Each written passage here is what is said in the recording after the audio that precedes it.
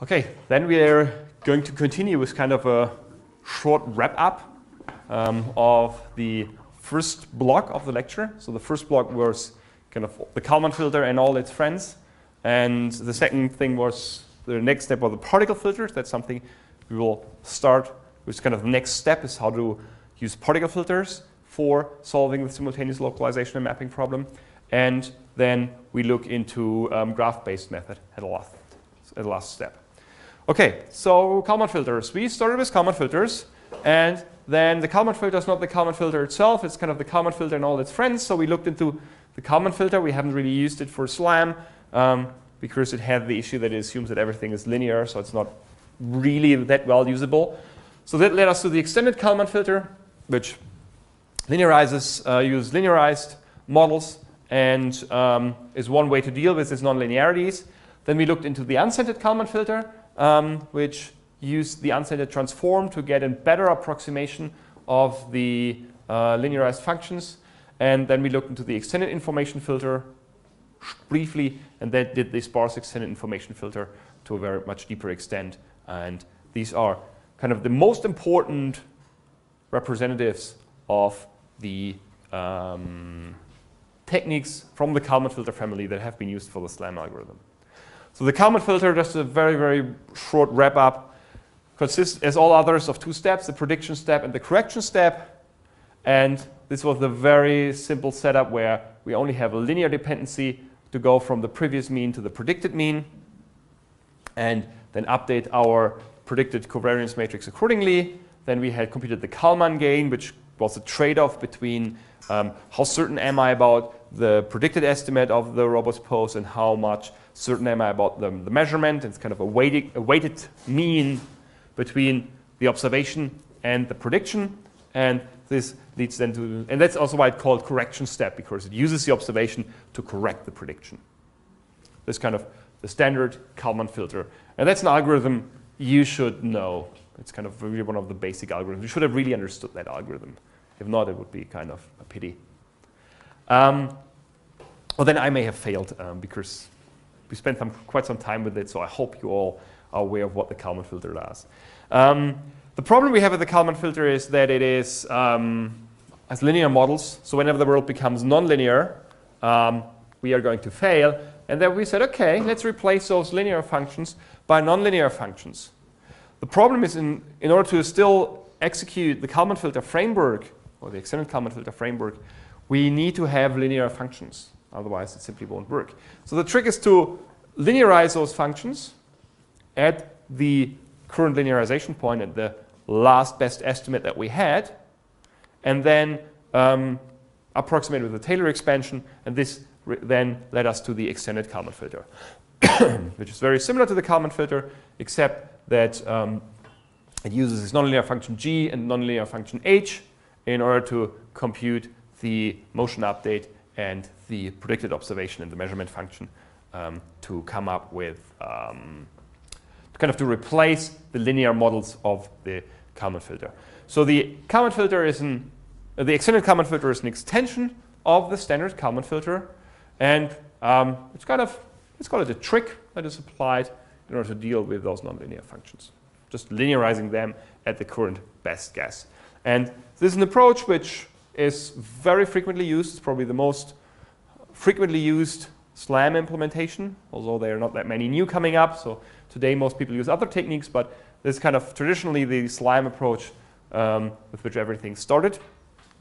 And it works well as long as your nonlinearities are not too bad and unless your uncertainty is not too huge. So huge uncertainties combined with nonlinearities, that's something which may screw up your system or your filter. If you want to use it for SLAM, we have, this is our typical state vector. So we have the robot's pose and the position of the landmarks. And this gives us the corresponding covariance matrix. And then we can actually, if we start an estimate, the robot sees the first landmark, this will give me the corresponding correlation matrix. So the robot's pose here is correlated with the position of the landmark. So you can actually see those small dots over here. As we continue to ride through the environment, map the theme, continue, we get this kind of dense covariance matrix correlation matrix, just a normalized variant of the other one. So we can see this kind of checkerboard pattern, which tells us that all the x positions are correlated and all the y positions are correlated of the landmarks. It can actually be shown that in the limit, all the landmarks get actually the landmark estimates gets fully correlated. So if we continue driving around, we have this full correlation, so the matrix becomes dense. The SLAM algorithm, the complexity of the SLAM algorithm itself is dominated by the number of landmarks that we have. So it's quadratic in the number of landmarks, and it's quadratic memory consumption. This only holds here for the SLAM case, because in the SLAM case, I again have the effect that I see only a limited number of features, and I also have the case that I update only a small fraction of the state. Otherwise, the operations are more costly. So I only can do it in quadratic time because of the properties of SLAM. But still, even with the quadratic complexity, the EKF can become intractable if we look into large-scale mapping. If our environment is simply big, we have a lot of features, this doesn't really scale well.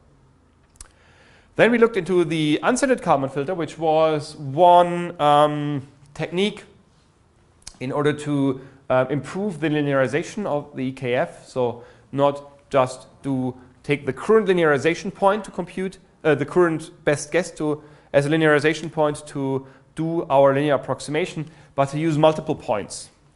And this was the uncentered transform. These sigma points take more than just the mean, propagate it through the nonlinear function, and then reconstruct the Gaussian distribution based on that. And use this for the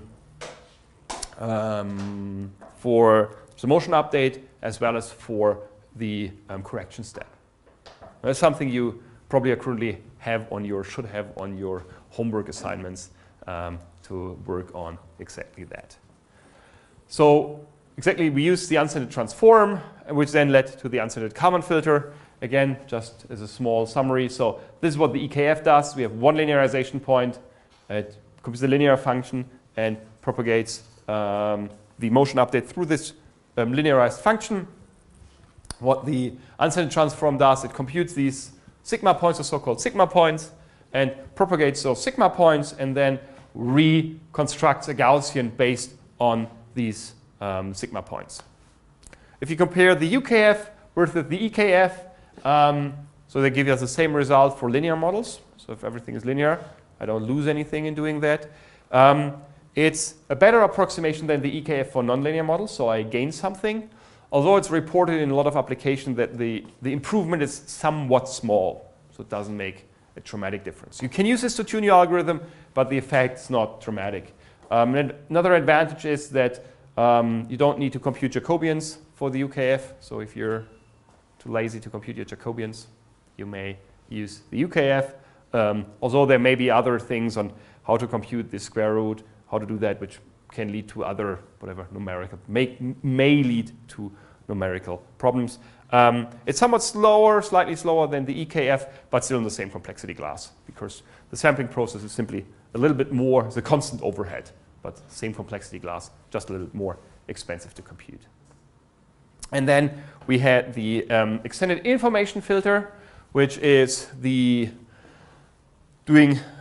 performing running an extended Kalman filter not in the moment representation using a mean and a covariance matrix, but do that in the canonical form where we use the information matrix and the information vector in order to do that.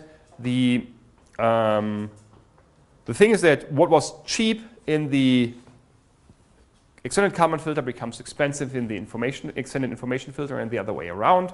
And something which is still a little bit suboptimal, that I still need to compute the mean typically for doing the motion update and doing the measurement update. So I still need to compute the mean. So the EKF and the EIF have in the end the same expressiveness. So there are two steps. One is more expensive, the other one is cheaper. Depending on what I exactly do, I may choose one or the other. But much more often the EKF is used, and they both have the same expressiveness in their operations. Yeah, that's exactly what I already said before. Same complexity glass. The one is more efficient, the other one, in this case, the other one, in the other case. That's basically it. But using the information form was served as one motivation to look into the sparse extended information filter, which we just discussed today.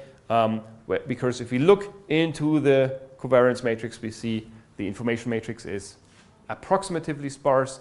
So the key trick is to get rid of those direct links or a large number of those direct links to get obtain an approximation and then solve this approximation. We have these 4 steps: the motion update, the measurement update, the recovery of the mean, and the sparsification, which we just discussed a few minutes ago. So I'm not going to go into all the details here, but the most important things is that we only maintain links between the robot and a small number of landmarks, these active landmarks, and as we only keep a constant number of direct links between the robot's pose and active landmarks, when the robot is moving, those landmarks get obtained or have an increased direct links or links of increased strength, but since the number of active features is limited, the number of links that are generated in this way is also limited. In this case, I maintain a sparse matrix. And then we can exploit this sparsity information in all our steps. So the size lamp is an approximation. As we said before, the quality of the solution is worse, but I can compute it much faster and need less memory in order to maintain that. And these are the big advantages of the sparse extended information filter for SLAM compared to EKF SLAM, for example.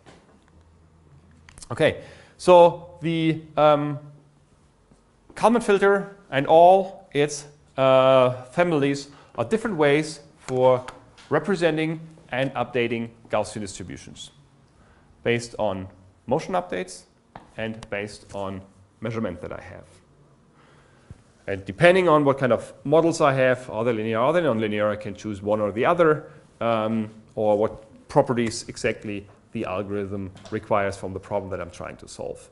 But all filters which have been presented so far in this course require or assume a Gaussian distribution. So whatever it is, it will be represented by a Gaussian. If it is a Gaussian or not, the filter doesn't care, just says Gaussian, that's it.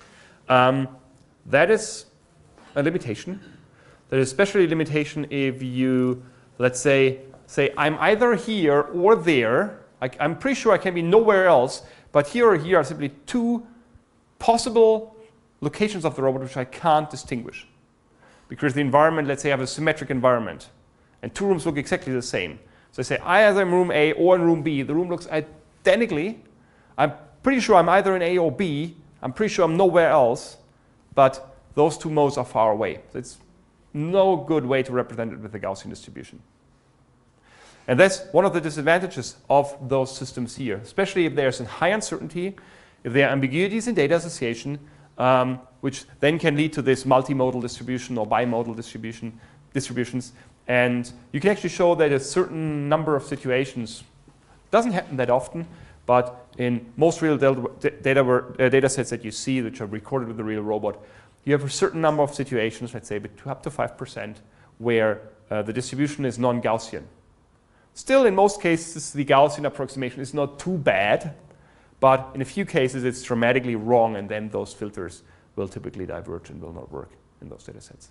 And what we are going into next week is particle filtering, which is an alternative technique in order to address state estimation with a recursive-based filter. So I don't want to go into the details today, but I just want to give you a very, very short lookout in what you will experience next time. So we are moving away from having a parameterized distribution model, like our Gaussian, where we say we have a mean and a covariance matrix in order to represent it. And we'll look into what is called a non-parametric way for representing distributions. And the way the particle filter does it, it uses so-called random samples. The best thing to view a random sample is to view it as one possible state the system might be in. So it's just one hypothesis. We say, I need to cover a certain, an uncertainty that, let's say, the robot is either here, or there, or there.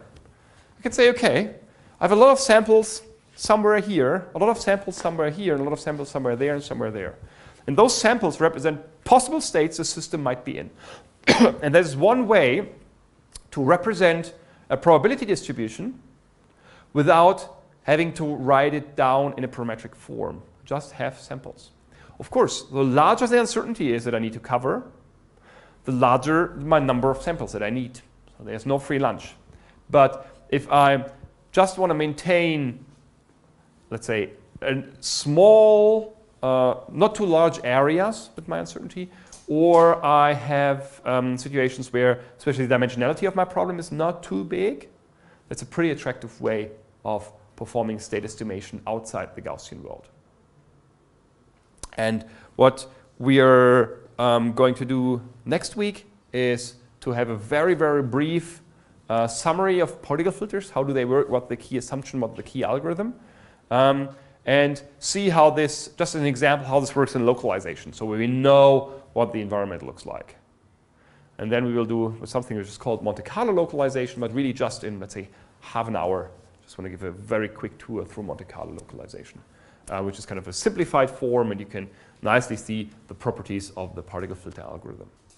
And what we're then going to do is, okay, given that we know how localization works with a particle filter, how can we actually do SLAM with a particle filter? And there are a number of challenges that we need to address. The key challenge is the high dimensionality of our estimation problem. So the robot's pose is low dimensional, 3-dimensional, that's kind of easy, or 6-dimensional. But if I have 1 million of landmarks, that gives me easily, more than 2-dimensional state space. And that's something what particle filters cannot handle well. Because you can see that you need to have enough samples to cover, let's say, the meaningful areas or regions in our state space. And that's, in these situations, if you have hundreds of thousands of dimensions, they typically flaw because you can't represent so many samples. But there will be tricks on how we're going to address that and solve that issue so that we can use the particle filter and exploit the nice property that we can represent multimodal distributions with that. Again, the key idea of the particle filter is I have a large number of possible hypotheses, so-called samples, in which the system might be in. And if you want to compute, let's say, what's the probability that the robot is in a certain area, you inspect this area and simply count the number of samples in that area. And the more samples are in this area, the higher the likelihood of that area, or the probability of that area. That's kind of the basic of particle filtering. And the nice thing is, whenever you do a motion update, you just need to update all the individual particles. So you can have crazy nonlinear functions because you only need to propagate one single state. And that's great. So you can propagate all samples forward if there's some weird zigzag motion or whatever you do.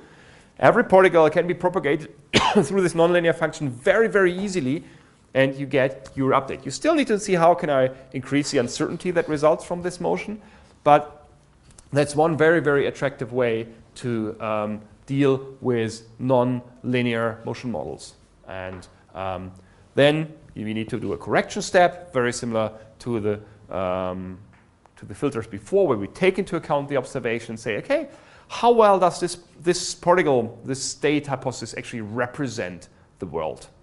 How well is this in line what the world looks like? And this then assigns something like an importance weight or fitness value, if you want to be a little bit more imprecise, to every particle. And then in the end, you do a kind of survival of the fittest, where you eliminate the ones which perform badly and replicate those which perform well. This happens in a mathematically sound way, so not just like, oh, we replicate this one. This one is a sound way for doing that, but it can be viewed or understood in this way. It's maybe easier to grasp. You say, you have those samples, you propagate those samples, and you weigh them how well they performed, and you kill some of the bad ones and replicate some of the good ones. And then you get a new belief. In this way, recursively update the belief so that you hope that all samples in the areas which tend towards zero probably will die out, and all those which are close to the true pose will actually survive. It's kind of a very, very, very informal description of the particle filter. But that's something we are going to experience next week in more detail. And We're done with the first block of the lecture. Thank you very much for all your attention, and see you next week. Thanks.